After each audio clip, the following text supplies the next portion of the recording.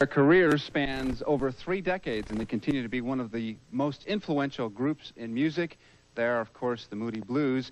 And with us this morning, it's a privilege and an honor to welcome Justin Hayward and John Lodge here. It's great to have you here. Thank you very much, Carlos. Now, you talk about 3 decades. The music is still just as fresh as it ever was. Well, I mean, it's Moody Blues music, you know. It always is us. It was us from the beginning. And, you know, it is us today. Now, John, when you started up at the very beginning, there was some a sense from the fans and the people who've been listening to you for many, many years that you wanted to have a sound that was distinctly different from all the other bands that were out at the time. Oh, I thought you said John. No, Justin. Oh, okay. Yeah, I think that was the idea, really, to have a style of music that suited us and our own personalities. And I think we realized that we had to have a sound and a style that was identifiable, you know. So we had an instrument called the mellotron, which gave us that kind of classical, orchestral kind of sound, and along with the vocal harmonies and a style of songwriting that I think, you know, even the young people of today seem to be able to still identify with the music that we made when we were young, which is very nice. It's great. It's great classic music, but, you know, you're performing on the 25th. At the Hollywood Bowl with the Hollywood Bowl Orchestra. Yeah. Now, there's the information here. This Saturday, May 25th at 8 o'clock, the Moody Blues and the Hollywood Symphony Orchestra. Now, I understand that you've never played with a symphony orchestra before, or you have, or you didn't do it on the albums, and with all the instrumentation, everything goes on in your albums, that's hard to believe.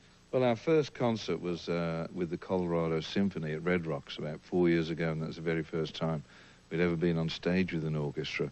And so what we're doing at the moment, we're touring around the world and performing with every orchestra we can sort of wants to come and join us on stage, and it becomes sort of the biggest Moody Blues band ever for that night.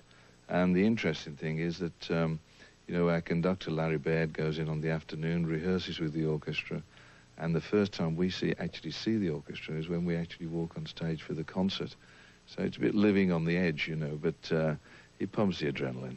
Now, at Red Rocks, of course, you've got the Moody Blues Time Traveler. This is the box set, which is great for any Moody Blues fan. But this is just one of the many albums that we have. I don't know if we can get a shot of it. Probably not, but we'll get a shot of it a little bit later on. This box set just has a history and all kinds of different songs. But here, there's all kinds of orchestrations and the kinds of things you're going to see on the 25th on this Saturday. Now, what are we going to hear this morning?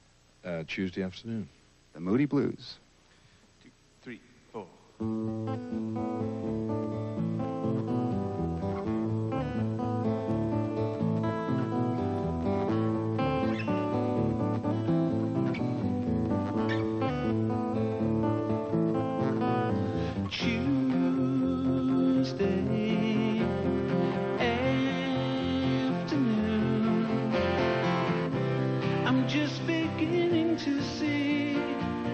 Now I'm on my way. It doesn't matter to me, chasing the clouds away. Something calls to me. The trees are drawing me near. I've got to find out why. Those gentle voices I hear explain it all with a sigh.